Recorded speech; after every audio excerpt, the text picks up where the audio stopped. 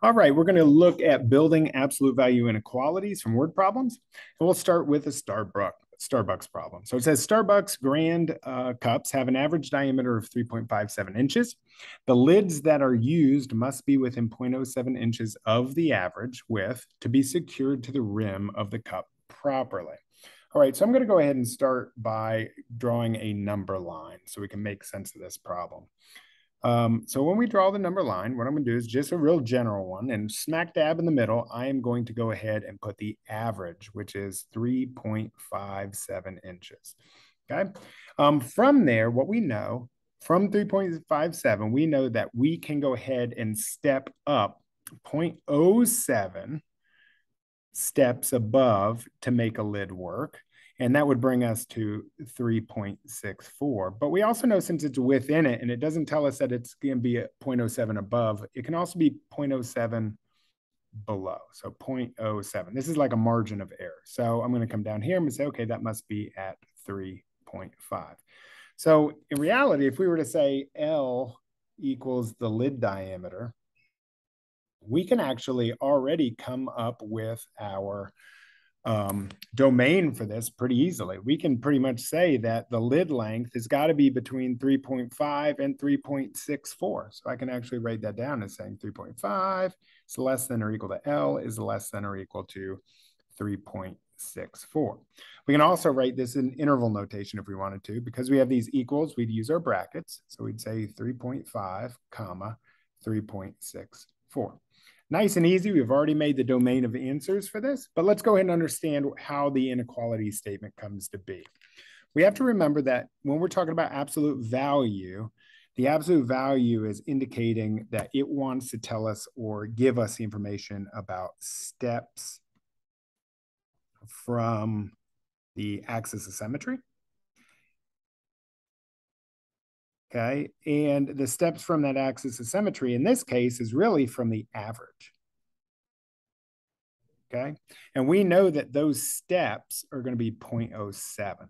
And we use the absolute value because it allows us to say the number of steps above, but it also allows us to say the number of steps below.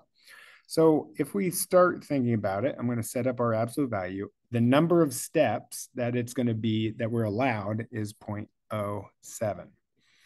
Now we are allowed to have 0.06, 0.05 steps above, or 0.03, but we are not allowed to go any bigger. So if we go any bigger, that's not going to work. So we know we can go equal to 0.07. We know that we can go less than 0.07. Now the question is what in the world do we put in here? Well, this is going to be our testing area. Okay. So what I mean by that is simple. If I was to take, for example, the number 3.65. Okay, 3.65. Let's say we had a lid that was 3.65. Would that work? Well, we know it wouldn't work. It's bigger than 3.64. But how would we test it?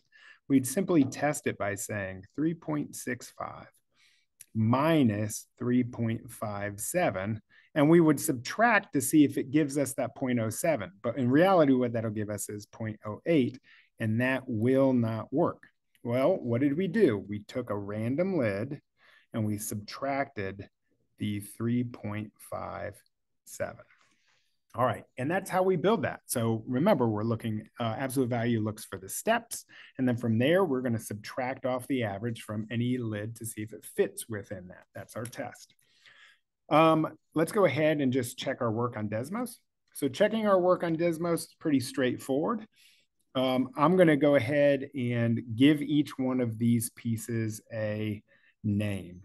So I'm going to call this one g of x, and you'll see why I do this in just a second. This is g of x, and let's call this one f of x. It just helps us with Desmos, okay? So I'm going to type in g of x equals to the absolute value of x minus 3.57. Now remember, I'm using Desmos. It doesn't like all the letters, so I'm going to go ahead and just make sure that I put an x in there. I name the other one f of x. So I'm going to come over here. I'm going to say f of x equals to 0.07. Okay, we can actually see the intersections 3.5 and 3.64. And if we follow the format with g of x and f of x, I can actually just move this statement here less than or equal to, and I can type that in. So I'm going to come in and say g of x is less than or equal to f of x. And guess what it does? It shades it for us. So as we're graphing this, we can just go ahead and say, hey, check it out.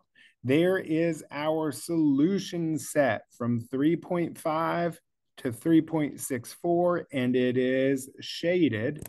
Okay. And what that does is that just verifies the work that we did earlier.